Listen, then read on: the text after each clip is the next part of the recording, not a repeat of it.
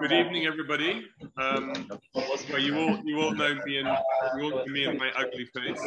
Sitting next to me, I have a less ugly face. I have the wonderful Mathilde Grivot, who is now. It's a very good sort of seamless changeover from the Etienne Grivot to Mathilde Grivot. I'm working very closely together. I first knew the wines under Mathilde's grandfather, Jean Grivot, but Etienne increasingly took charge during the later 1980s. And now another page turns, as they say. So most of the wines we're tasting, most of the wines we're going to taste beforehand will have been Mathilde and her brother Hubert working with Etienne. And one or two of the older ones obviously would have been pure Etienne. So, quelques mots sur le domaine Grivot? Oui, bien sûr. Good evening, everybody. I am very happy to be here. So, Domaine Grivot is located in Vosne-Romanée. With my brother, we are the 6th generation to take over this family estate. And our first vintage with our dad was in 2010. So since this vintage, the idea is we do more and more with my brother, and our dad does less and less. And it's great because my father has a huge experience. His first vintage was 1982, and we have a very nice relationship together. And he has the experience, and we have like the new energy. And we want to go in the same way all together. And we are very lucky because we love exactly the same things. We love the freshness of Pinot Noir. We love the purity. We love the sophistication. So since 2010, vintage after vintage, we, I think, increase together the quality of the Grivot wines. We produce only Pinot Noir grape varieties, 18 different appellations, some in Nuits-St-Georges, the biggest part in Vosne-Romanée. Also one appellation in Chambol-Musigny, village appellation, and Clos, Vougeot, Echezeaux, and Richebourg. So what you've managed to put together between you is pretty much all the Premier Cru and the Grand Cru vineyards. There are a couple missing, which we'll talk about. But otherwise, are you happy for us to kick into the first wines? I think Sebastian will be serving them in pairs. Is that right? 2 at a time? Yep. Yep. So shall we.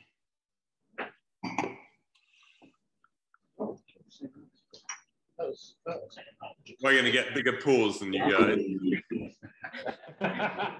So Beaumont Brûlé, I'll talk a bit about the vintage, but first of all, maybe if Mathilde introduces the 2 vineyards.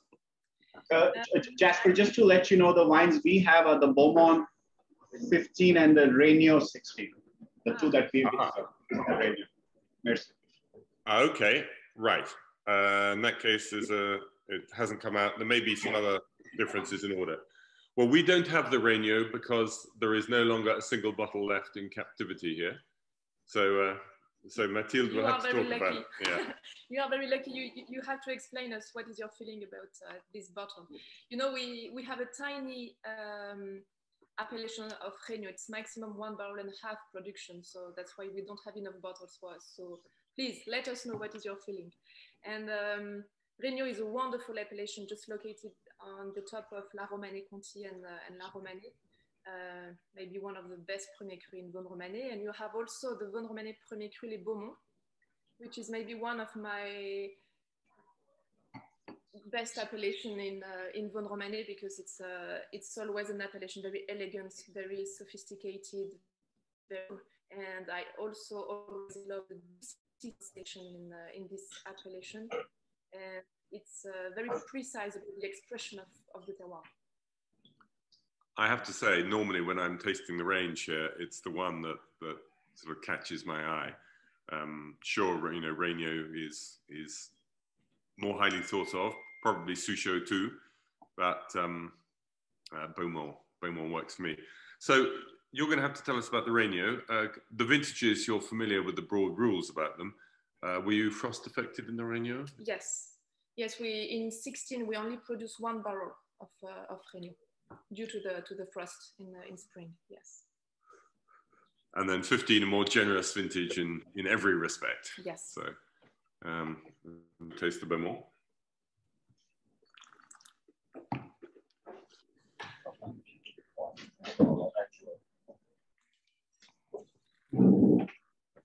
Jasper, we also have now the 15 Brûlée. Oh, great. Okay. Yeah, so Beaumont sort of overlooks Brûlée.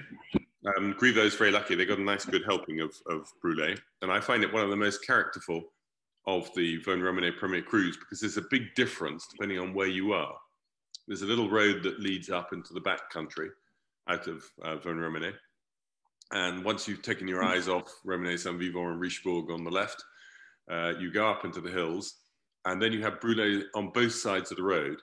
So you've got one side which is more or less north-facing, where Jean-Leclerc-Mayo is, for example, and then the Grivots are on the south-facing side, as is Eugénie as well. And then you've got, is your Parcelle of Beaumont absolutely next door? Yes. Yeah. And they've really redone the wall beautifully there. It puts DRC to shame because they've just redone the wall around a new plot of Richebourg, and it hasn't been done in dry stone walling character. Right. Well, so Rainier, you can tell us about in a minute, but it'd be fascinating to hear your comparisons also between Beaumont and Brûlée, and we will give our thoughts. Oui, et Brûlée à droite. The colour's a little bit lighter in the Brûlée in our bottles. Yeah, yeah, same, yeah. Let's go.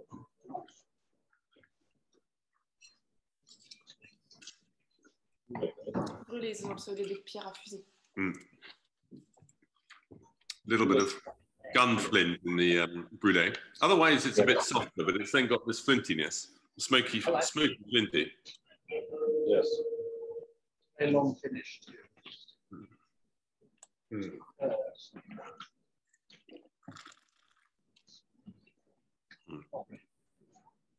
Beaumont has just got such an energy of fruit.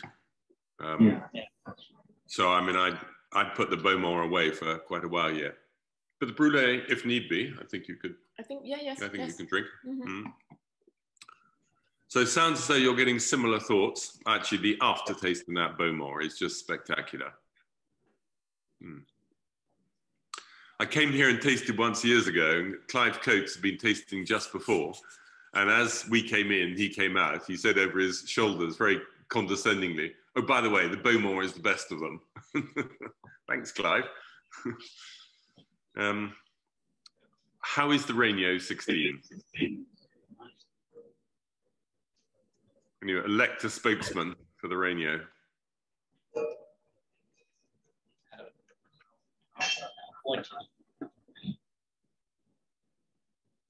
He's attempting to not carry it.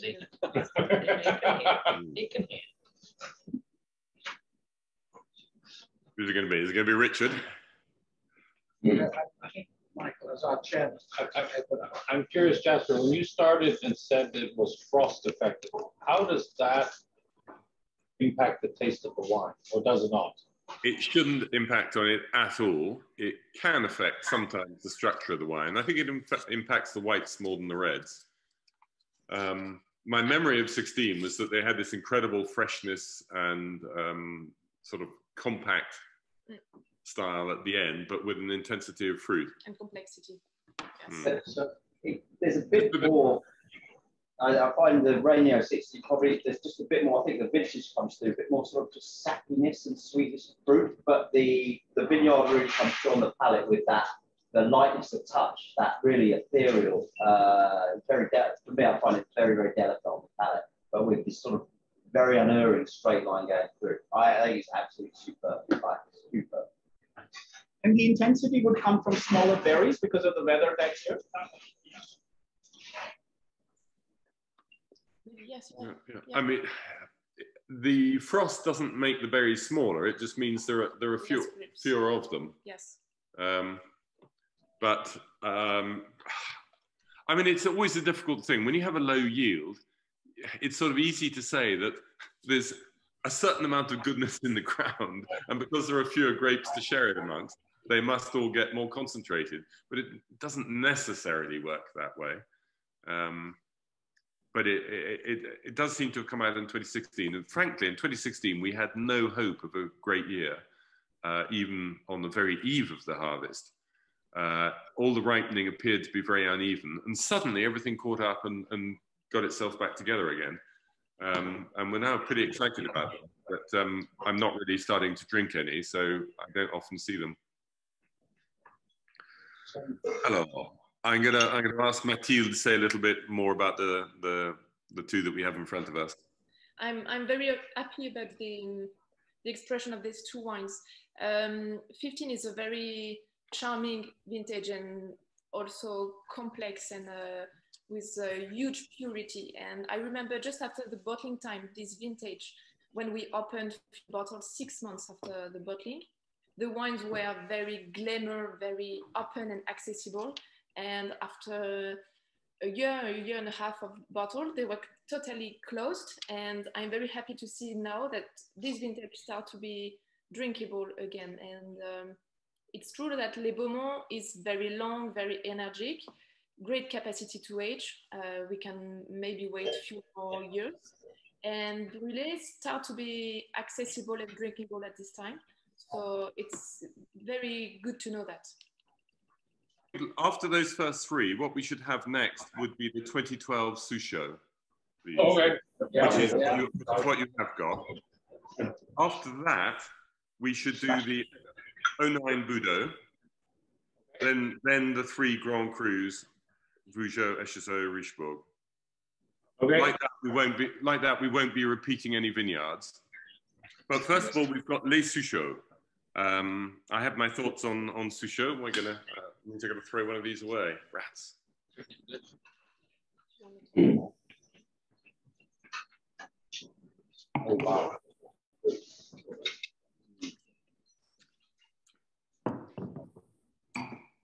And so Suchot sits pretty much below Brûlées and Beaumont. The very top of Suchot comes and nudges up to Beaumont. But it does depend where you are in the Suchot to exactly what style of wine you're going to make. Let's start.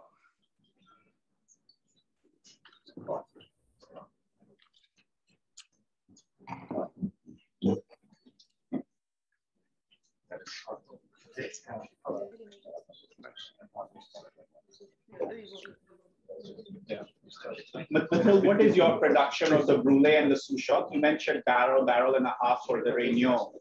I know the Beaumont is a bigger production for the house. What about the Brûlée and the Suchot? Beaumont is a bigger production, and Brûlée, when we have a normal production, Brûlée is 5 barrels, and Les Suchots is 4 barrels when the production. 4 barrels. Amazing, right? Yeah. So 700 bottles, 1,000 bottles, 1,200 bottles. 2012 is a vintage that's sort of fallen off the radar a little bit, which is a shame because I like it a lot. Hail in the Côte de Beaune, not in the Côte de Nuits, though I think still a small crop. Yes. And then Suchot. Talk about Suchot, Mathilde. Suchot is, we are very lucky this evening because Suchot is also a wonderful appellation. I like to tell this appellation like my little Richebourg because we can have some similar sensation when we try Suchot and Richebourg because we have the spicy sensation in Suchot. I love the sophistication in this terroir. It's very pure with a huge sophistication. It's sometimes a little Grand Cru expression. And I don't know if you agree, Jasper, but it's... What I found about Suchot is that it starts really well. You put your nose into it, you get this beautiful fruit, and you're really excited. And then suddenly it seems to disappear on you, and you think, okay, I was expecting a bit more than that. I was expecting more follow through. And you sort of turn around and say something to your neighbor, and it comes back on you. And it suddenly rebuilds.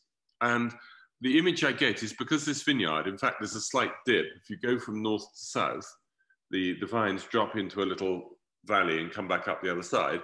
And it sort of does the same thing in its taste profile. So the start and the finish are both superb. And then it just goes a little bit quiet in the middle, which is why it's not a Grand Cru, because it's surrounded by Grand Crus otherwise on that sort of contour line.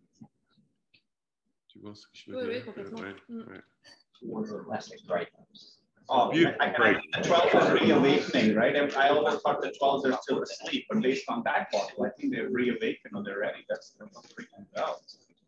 I think it's beginning to be a time when you can really start looking at 2012. I agree. Yeah. And a good acidic structure. It was a cool winter. Beautiful noise, the aromatics are delicious.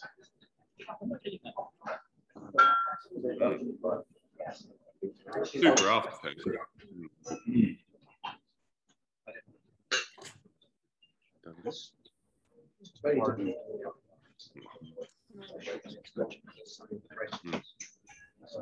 Still got really good acidity, hasn't it?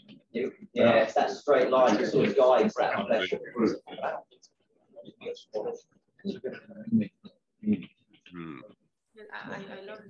This is what I'm looking for.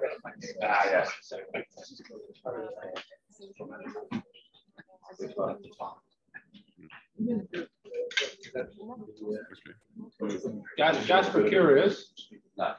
I remember you mentioning once before, not all areas of Suchot are equally are equal. How is it because the lower you are is different to the closer you are to the Richebourg, or is the soil different? Or is it the elevation? Well, there are two things. I think if you're too far down in the dip, you're not going to be very good.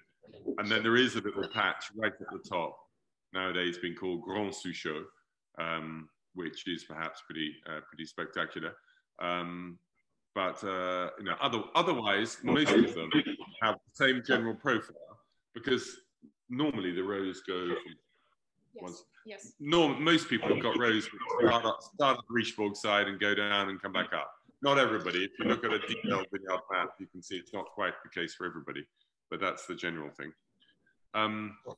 Mathilde was just whispering me a little taste profile. I'm very happy with this appellation, because at the beginning it's a very sharp sensation, and then you can feel that the wine, you can taste the wine in different things. Second after second in your mouth, the wine is like another story, second after second. And I'm very happy about the acidity, because at the end of the taste, it's very long, very energetic, and also very juicy. And yes, I think you have everything in this wine. It's very complex and with a huge purity. It's a very nice bottle. Oh, that's just cool. Yeah. I personally find this 12 slightly, the bottle's not quite right. It's not a bad wine. But the nose is totally different from the other wine. Very different. It's very kind of abstracted in style. It's very brown. It's quite brown in color. I don't think we have a perfect bottle of this wine. Okay. Art definitely is, because it's got a clarity about it and a clear-cut precision that is definitely right. This wine doesn't have that. The other three wines just had this, all had this kind of purity. Right. Then it sounds like a bottle variation. Yeah. Oh well. Maybe other people. Sorry about that. Yeah, I don't like it. Yeah, I felt it. I actually also like it. Yeah, I liked it too. Could it be that this is the stylistic change? You know, Mathilde, you and we've talked about this at length at the Domaine. Your style of winemaking is a little bit different than Etienne's around the extraction. So, do you find that your 12 is stylistically a little bit different to the prior, in your case, two wines? Right. Color. It's true that vintage after vintage, we continue to increase our winemaking style. So, vintage after vintage, we change few things, and I think it's true. Last 10 vintages, we continue to make a huge progression. Mm-hmm. Incidentally, there's a really good video about the, I think, 2017 year. Can you access it from the site? Soon, very soon. Okay, yes. Which will soon appear on the site. It's in French, but there are some unbelievably good subtitles in English.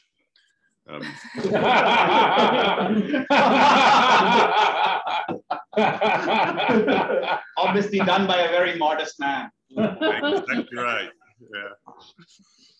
Anyway, okay. So the next wines which I suggested as a pair were the Nuits-St-Georges Aux Boudots 2009 and the Clos Vougeot 2005. Yeah. Just to repeat, the purpose in my ordering was not just to sort of go down in straightforward order of vintage, but was to make sure that in the wines that we do in this tasting period, we would see one example of each of the vineyards. And then afterwards you have 3 Premier Crus, 2010 and 2007, so could all be accessible. Echezeaux 7, and then you've got your mainlining on Richebourg afterwards. Nuits-St-Georges Les Boudots.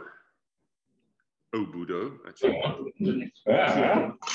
Oh, Vougeot. I think the Vougeot is extraordinary.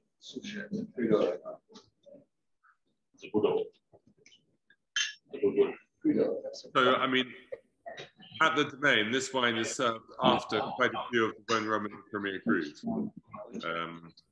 And rightfully so. Right on the border.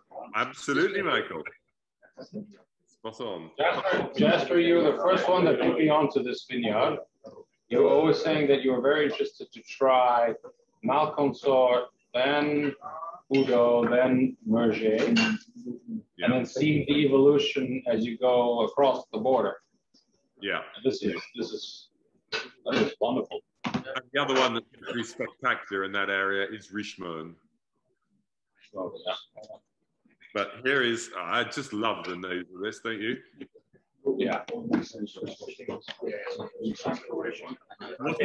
we can't find it because you put Michael onto it. I've been an active buyer in the secondary market.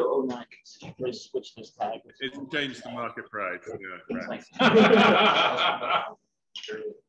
you really do. You really have this brilliant marriage between a Nuits-St-Georges style and Vosne-Romanée elements together. It's that extra bit of hedonistic floral intensity, but there's a solid Nuits-St-Georges base to it. I j'adore ça. How many barrels, Mathilde, do you make of the Boudots? Quite a lot. Yes, normally quite a lot. But after the 15 vintage, we decided to replant half of the vineyard. So since 15, we produced less than the normal production. But with the full plot, it's 12, 13 barrels in total. Oh, okay, okay. This vineyard is very old. You know, my grandfather Jean, he's 93 years old, and he never replanted appellation. I think the oldest part is maybe 93 years old or maybe more. So it's a wonderful appellation because Jasper explained us that you have the expression of the Nuits-St-Georges terroir, and also the Vosne-Romanée, a little bit the Vosne-Romanée style, and it's very elegant, but carried by a huge, powerful sensation. With the very old vines, we have a huge complexity. We could have black fruit sensation. In 2009, it's very floral. I love the nose. It's very elegant, very pure, and sophisticated. And a few more tannins than any of the Vosne-Romanée wines. The other thing about this vineyard, Etienne told me, is that they kept breaking their plows when plowing it because there's a bit in the middle where the rock comes right to the surface and rips the plow up. Sort of the other way around. I don't know, Jasper, I don't know whether the vintage suited the vineyard suited the vintage, but it seems to be really a very good marriage. This Vougeot They do seem to be.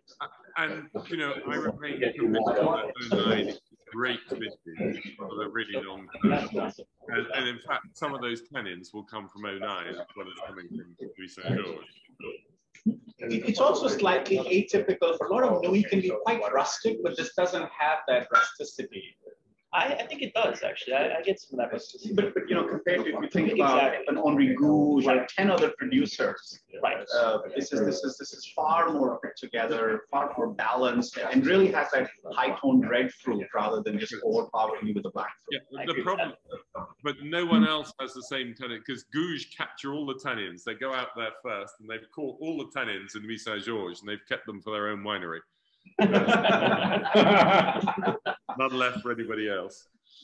I mean that in a nice way, but I mean, they love to make wines which will age 30, 40, 50 years.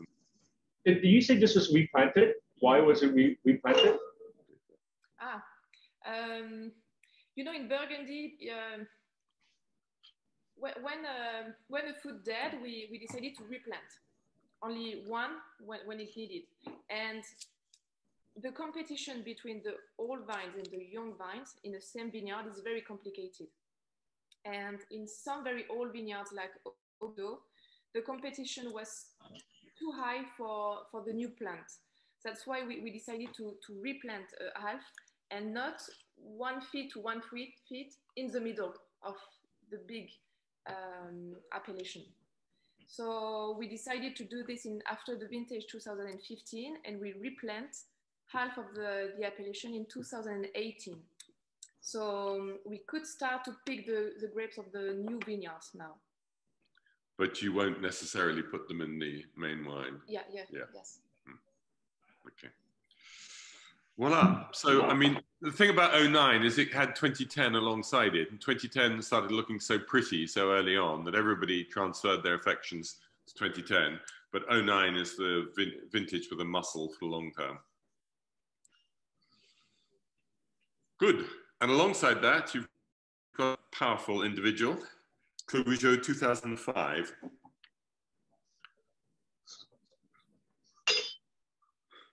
When Frédéric Angerer and the Pinots bought Domaine Angers, Frédéric Angerer said to me, okay, who makes the best Clos Vougeot? I want to try and work it out. I want to try and work out which plots are the best. And what I cited, I said, well, obviously Philippe Angel used to. Angro does, and I think Grivot does. And he said, Grivot can't possibly, their vines are all down at the bottom. So if you look at the map, it's not the best situation, though that's changing with these hot, dry years. The bottom, because it retains water, is getting a lot more interesting than used to be the case. But actually, we then did a big tasting of Clos Vougeots in Bordeaux during the Bordeaux Primeurs one year that Fred Angerer put together. And the only conclusion we came to was it makes no difference where you are. People who make good wine make the best wine. People who are less talented make less good wine.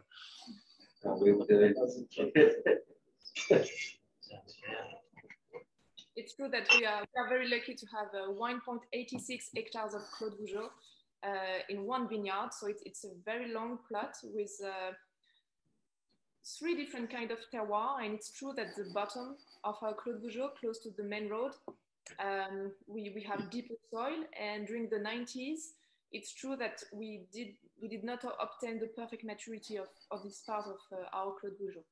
So my dad always separate this part of our vineyard and sell to negociants, because it was not perfect to be a real good product. And you know, he did that up to when? Until maybe the end of the 90s. Okay. And you know, now I think it's very interesting to be in our part of Clos Vougeot, because we have 3 different kinds of terroir: deeper soil to the main road, and the top of our vineyards, close to the Château de la Tour.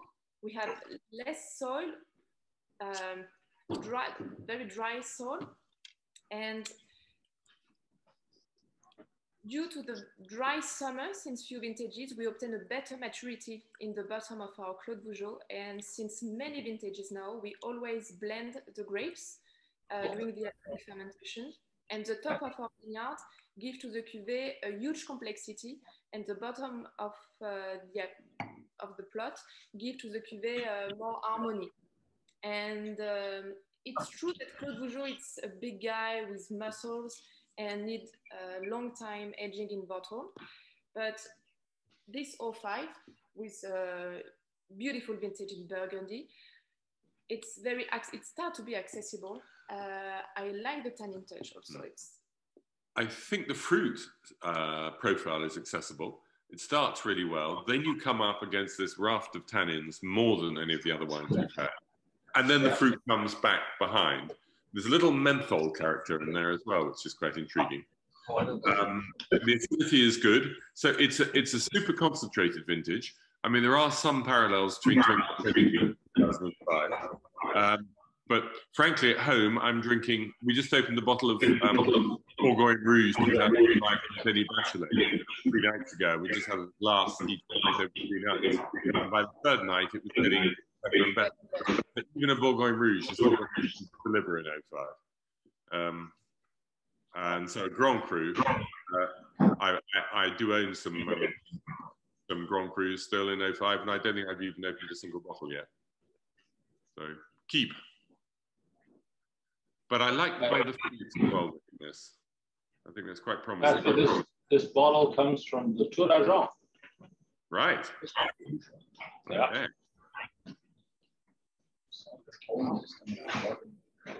Michael for his honeymoon. 2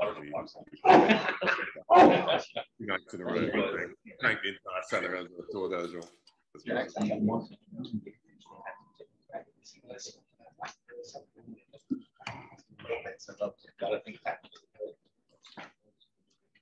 Jasper, why are the tannins so furry, as you said and something my neighbor mentioned, right? There's very huge change in tannic profile. That's largely down to the vintage. Yeah, I mean, I think Vougeot is known to have these quite firm tannins anyway, but it's really a vintage thing.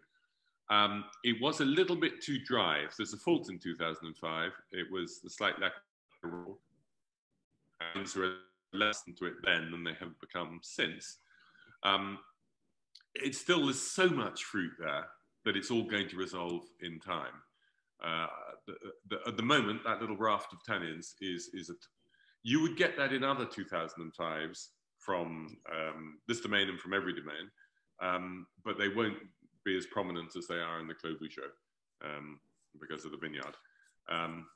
But why it doesn't worry me is the way that the fruit comes back afterwards, and what you're left with, the final impression in your mouth is the fruit. And of course, if you're actually eating, a substantial dish, a sort of classic Burgundy dish, a Boeuf Bourguignon alongside, then that would take away the tannins in any case. So you possibly could start the vintage alongside that sort of food. It's a vintage that's going to need rich food with sauces rather than something delicate and char grilled.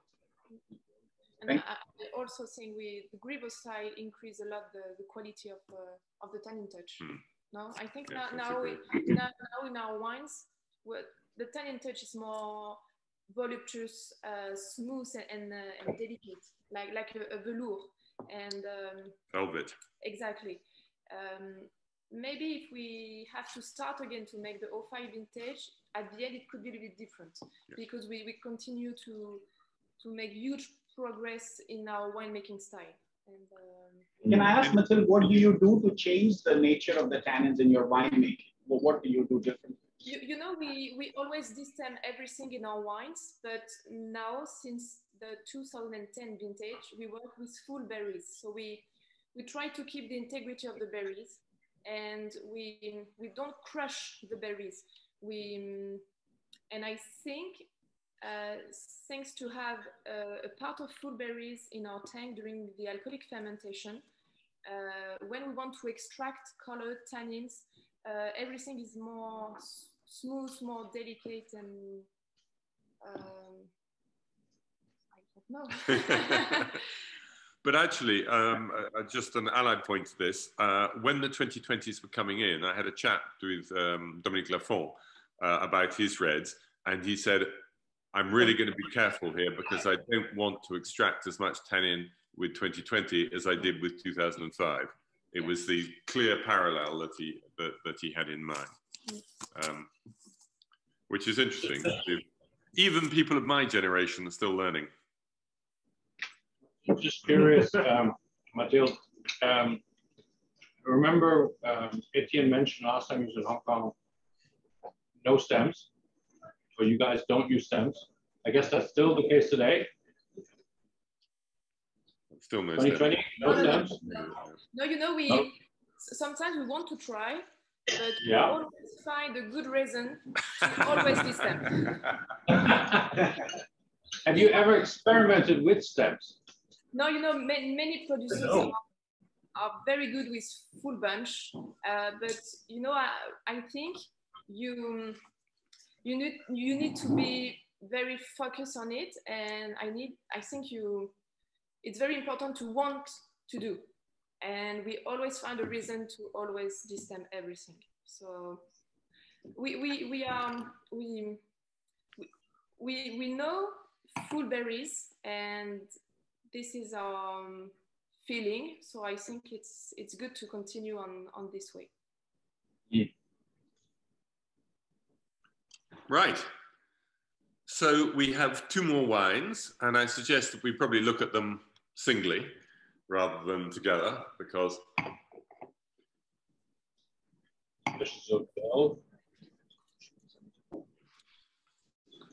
they deserve to be looked at one by one. There is a glass or not? No.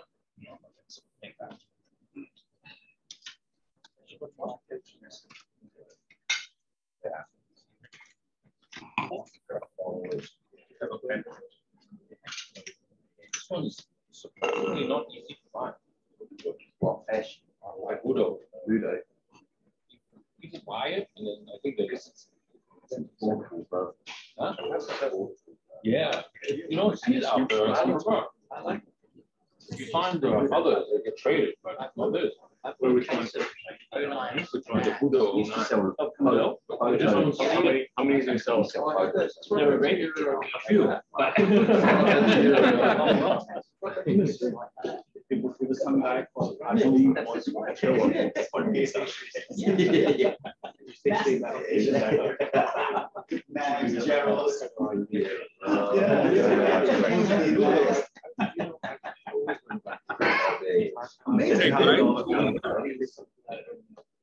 We're back. Jasper, we serve the Echezeaux. We're just trying the Echezeaux now. Good. So Echezeaux is pretty close by Suchot, and you had a Suchot 12, so now we got the Echezeaux 12. Was this, at this point, had you got your extra vineyards? I think yes. Yes. Lamadon had arrived. Yes. Yeah. It's a deeper color than the Suchot was. We have a very slightly reductive nose in ours. I don't know. Whereas the Suchot was pure and clear fruit, this has gone into itself a little bit reductive. You should really talk to the people who gave you the bottle about provenance and storage.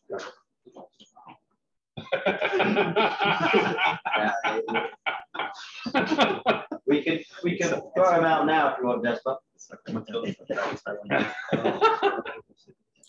We tried at the start, Adam, but it didn't work. The Richebourg white. Richebourg is. Okay, so let's keep thinking. The RS fruit is now coming up through that reduction, and it's heavenly, frankly.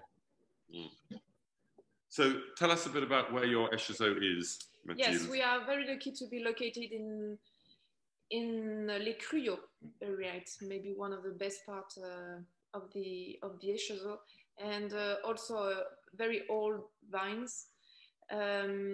Always a wonderful appellation. It's true that our bottle is a little bit reduced, and I'm not surprised because Echezeaux is always an appellation with a huge energy, and inside the bottle I have the feeling that this appellation don't have enough space to can evolve, and I think it need maybe more times to be perfectly drinkable. But the noise is a little bit reduced, but I also love the spicy sensation, and I'm very impressed about the quality of the taste in the mouth.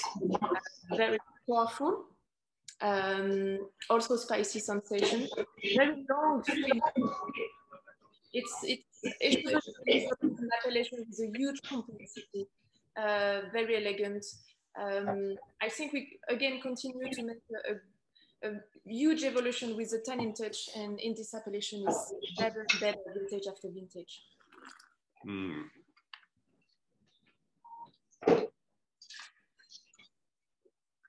There's a sweetness to the fruit that we've hardly seen before in the other wines.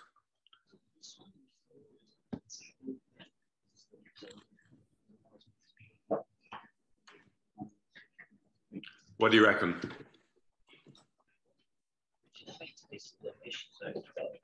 I love the 2012. I think it's your assessment of the Suchots. Very much fresh. It will be perfectly drinkable maybe tomorrow. After Well, what did you say? I was saying that I think, having tried the Echezeaux now, I think Richard's assessment of the Suchot, where the bottle was maybe not spot on, you can tell that. I think there's a much greater impression.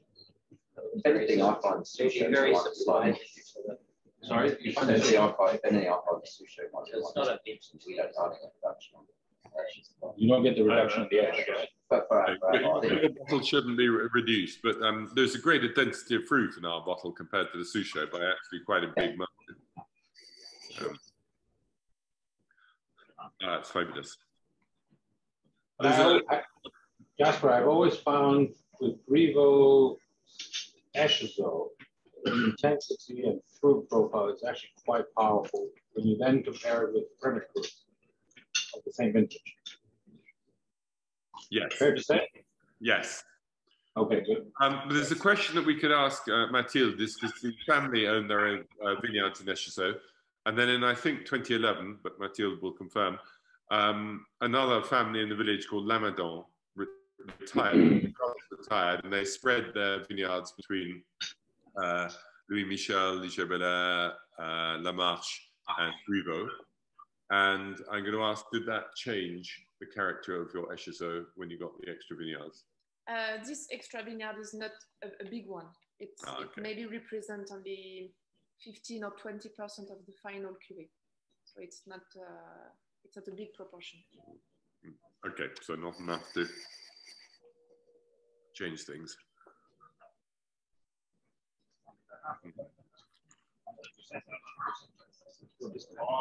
I think that's a wonderful wine.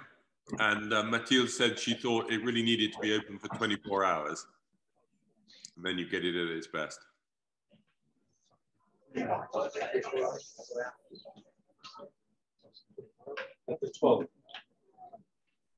We have, Jasper, we have been served the Richebourg 17.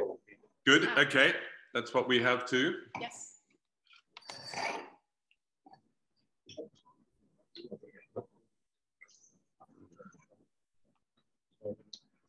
Yeah.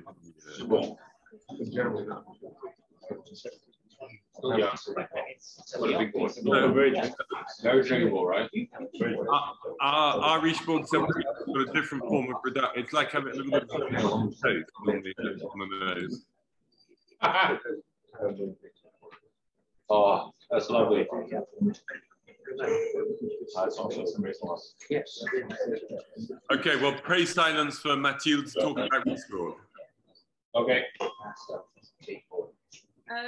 As you know, Richebourg is our best Grand Cru in the cellar. This appellation is always very interesting to try because my dad, and I'm really agree with him, we can try the Richebourg like an iceberg. That means that the part you can see is nothing comparing that the biggest part you have in the water for the iceberg. And I think Richebourg is similar.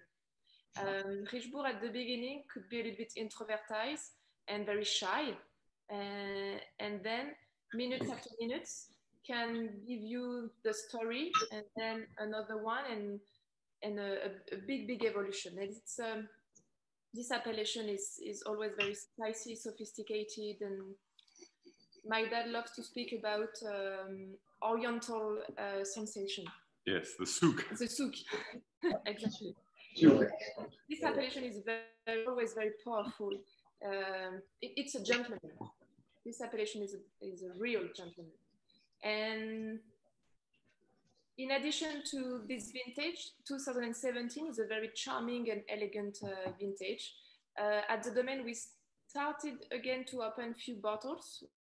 We opened last week some village appellation in 17, and I was very happy to see the good evolution of this very drinkable vintage.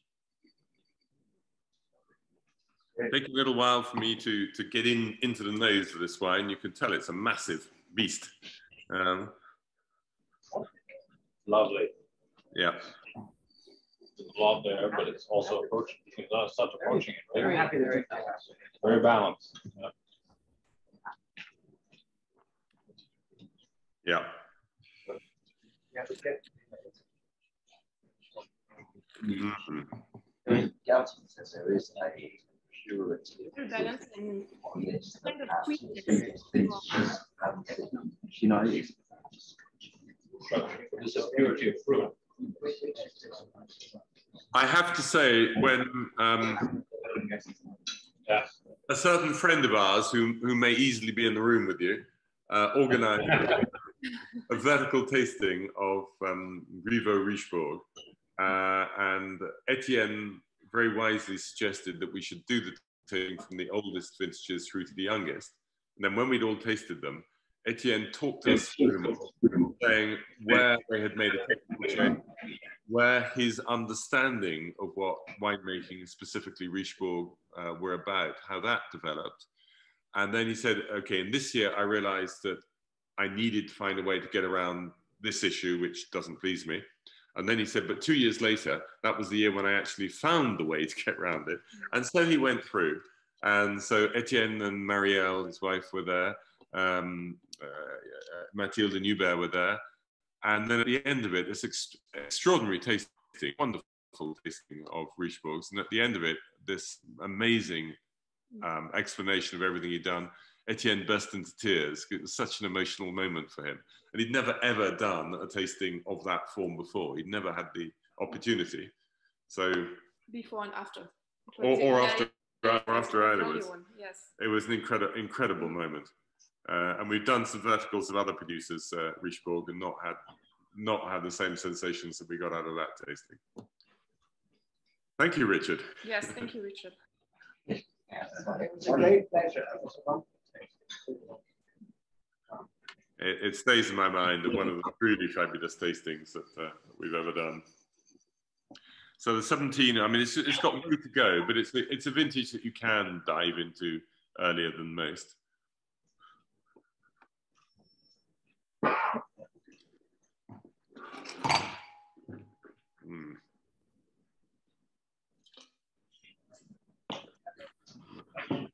So,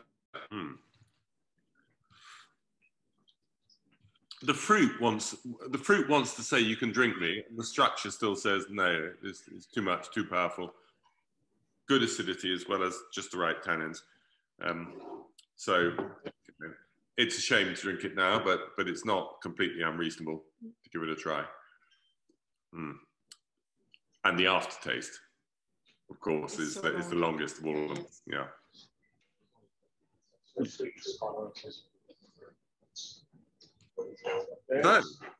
So, while we have the privilege of having Mathilde here, is there anything that you'd like to ask her about the Domaine, where she may be taking it, and anything else, any other thoughts in general, or about the wines to come for you this evening? What's your most favorite wine you've ever made? That's a very difficult question. Favorite child. You know, I think it depends on the vintage. Okay. Each vintage, I'm always proud of an appellation. You know, we're very lucky because in total we produce 18 different appellations. So some of our appellations were good, but maybe sometimes firstly, I'm thinking about the Vosne-Romanée Les Suchots, which is a nice Premier Cru appellation in Vosne-Romanée, but our vineyard is not perfectly located, and sometimes Les Suchots need more sophistication. And for example, in 2018, 2019, and 2020, maybe thanks to the dry summer, this appellation take more complexity, more sophistication. And I'm very proud of this appellation. And in other vintages, I will be very happy about the expression of the South Nuits-St-Georges terroir we have, like Nuits-St-Georges Premier Cru Roncière and Prullier, which is two very different wines. There are two neighbors, Roncière and Prullier are neighbor, but the expression of Roncière and Prullier are very different. But of course, I love Les Beaux because even if it's a difficult and a vintage, Les Beaux will be always a beautiful appellation. So this is very complicated, but I think it depends on vintages, and I'm always very proud of all the appellations. Yay. Yeah. So you didn't get one single wine. I'm trying to think if there was, you know, one of the things that in an earlier period, it's easy to make great wine and a great vintage. But I remember the 1994s that Etienne made in a vintage that everybody's long since forgotten, difficult. But for me, that was the one that put the Domaine on my personal map. I thought he made some stunners. But you know, it's we don't have to lose that.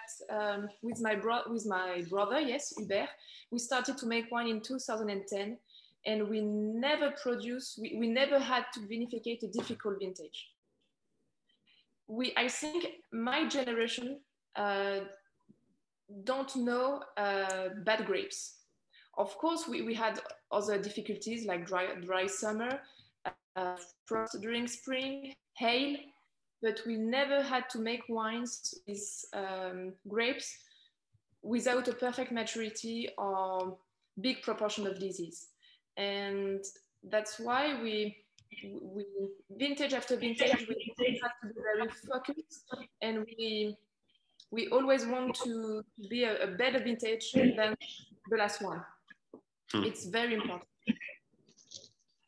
Mathilde, can I ask you if climate change is a concern over like the last 20 years? It feels like picking used to be late September. Now it's almost late August. And at some point, will it become a challenge to get that right balance of phenolic maturity, and you know, you won't be able to pick the right grapes? One, and then does it matter if your vineyards are high on the hills versus we were talking about Clos, Vougeot, the base, you know, closer to the road is better because you have more retained water. How much do you think, as you think about the next 20 years, is that a concern? It's true that the weather is the new big challenge of my generation. I think at Domaine Grivot, we are very lucky because our vineyards, our clones, and also our work during the vegetative cycle give us the capacity to wait the perfect maturity of the skin. And these last few vintages, warmer vintages, we could wait the perfect maturity of the skin, and we were not one of the first domain to start to pick the grapes. And we don't observe high alcoholic degrees and less acidity balance. It's quite complicated to explain because it's many things, and it's a long time ago, but it's true that 18, 19, and 2020, we don't have huge alcoholic degrees, all the wines are between 13 and maybe 14 alcoholic degrees, so it's not too high for this kind of vintage. And we observe a concentration of the acid.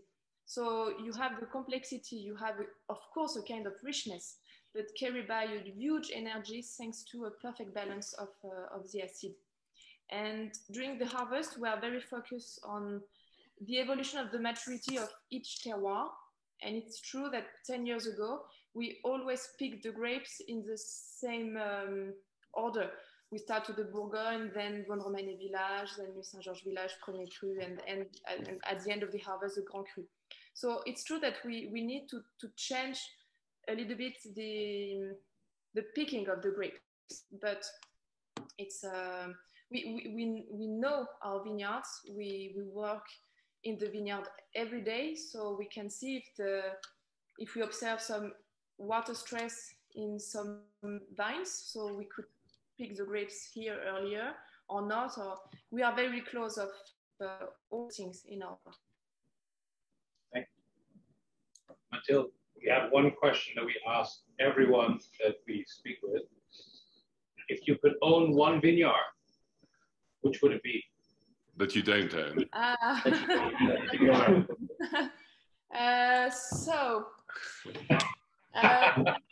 We're looking out into the back garden of Domaine La Romanée-Conti, I can tell you. Wait, can you show us? Can you show us? Not sure. How cool is that? Yeah, you see the rows of vines up there.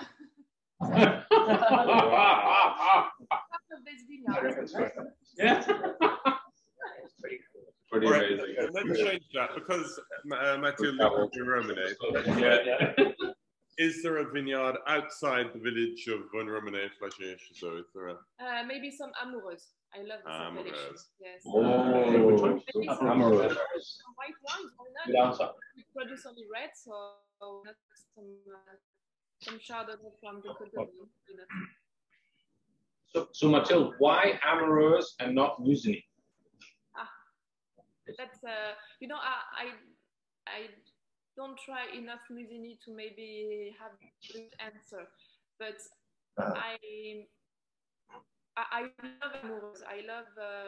I love the expression of this terroir. So that's why, and because I can't buy some Musigny, not amoureuse also, but yes, amoureuse is one of my favorite terroir in Chambon. Got it. There we go. So you've got a few more treats in store, as I say, one 2010 and two 2007 Premier Crus, all of which should be in a perfect place to drink. Yes. Fully minimal, I would reckon. And then Echezeaux 07 will be very interesting to compare the Suchot and the Echezeaux in the same vintage again. Have those side by side. Yeah, and then 10, 9, 7, 0, and 1991 Richebourg. A rare beast, that 1991, because that was another frost vintage, so another short year. It's my brother vintage also, so. Okay. So drink to Hubert when you taste that. Yes. Wow. Very nice selection. So, unless you have any last questions, we will leave you to enjoy your meal. Thank you all for being with us, and thank you, Sebastien, who's shy and has disappeared. And have a great rest of the evening. And great field. Thank you very much. Thank you. Enjoy your dinner. Thank you. Thank you, Jasper. Thank you, Mathilde. Thank you so much. Cheers. Cheers.